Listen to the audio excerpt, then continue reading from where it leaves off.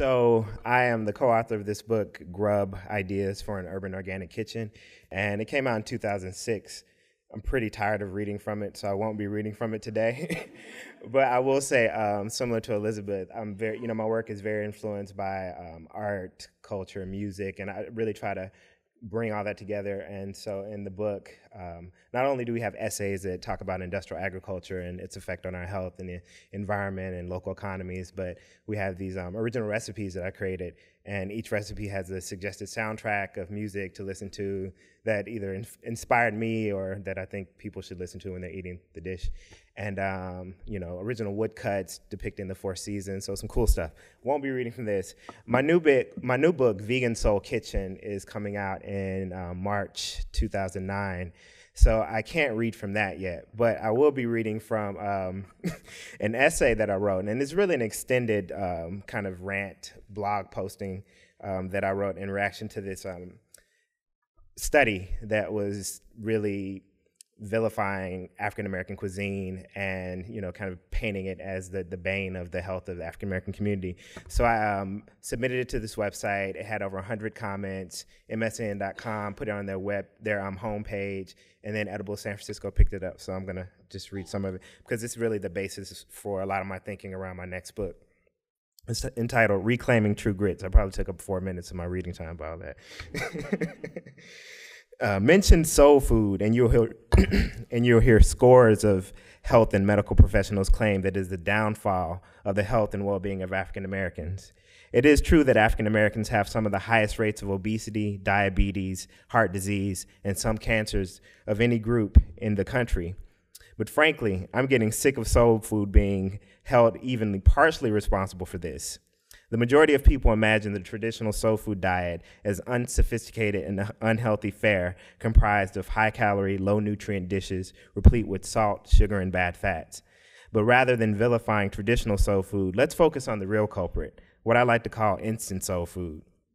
Take instant grits. Mass production and distribution have diminished the original product's superb quality and have obscured the distinctive characteristics that make down-home hominy so darn desirable in the first place. I'm from Memphis, Tennessee. And the taste of instant grits boxed up in a factory can never compare to the complex, nutty flavor of grits that have been stone ground in a Mississippi mill and slow cooked. So it's understandable that those who have only had that watered down stuff, read many of my friends in New York City, scoff at the mention of grits. Similar to instant grits, instant soul food is a dishonest representation of African American cuisine. And to be clear, when I refer to soul food, I'm not just alluding to the processing, packaging, and mass marketing of African American cuisine in the late 1980s. I'm also talking about the oversimplified version of the cuisine constructed in the popular imagination in the late 1960s. Real soul food is good for you. The term first emerged during the Black liberation movement as African Americans named and reclaimed their diverse traditional foods. Clearly, soul food was meant to celebrate and distinguish African American cooking from general Southern cooking, not ghettoize it. But in the late 1960s, soul food was discovered, in quotes, by the popular media and constructed as the newest exotic cuisine for white consumers to devour.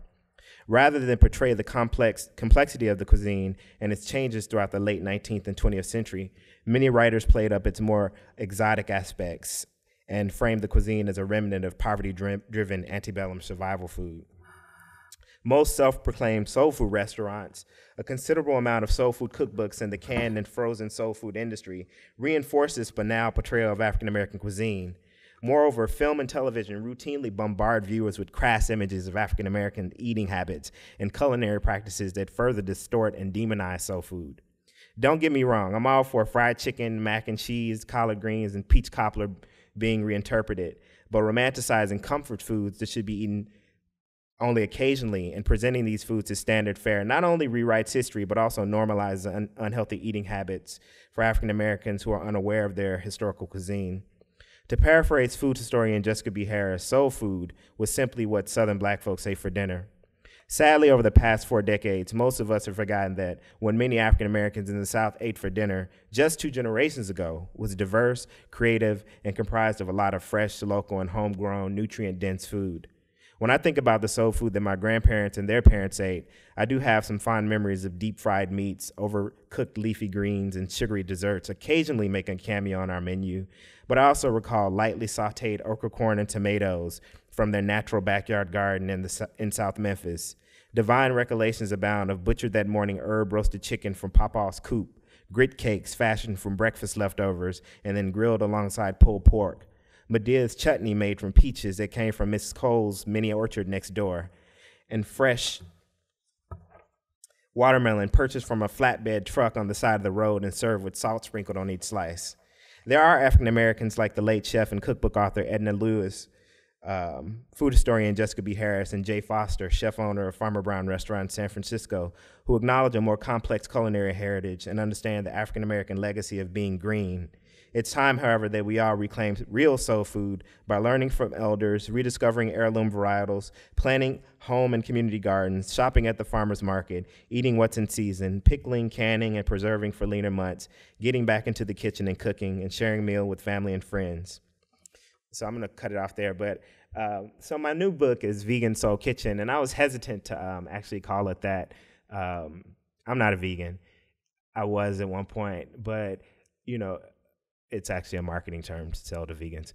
But but for me, you know, the book is less about the absence of meat and more about this emphasis on fresh, local, you know, seasonal and hopefully organic or sustainably raised ingredients for taking foods that are these staples from African American cuisine, but, you know, mixing them with European, Native American, and you know, American staples, and kind of remixing and reworking to come up with something that's new and creative. So that's what's coming next year, and thank you for hearing me out.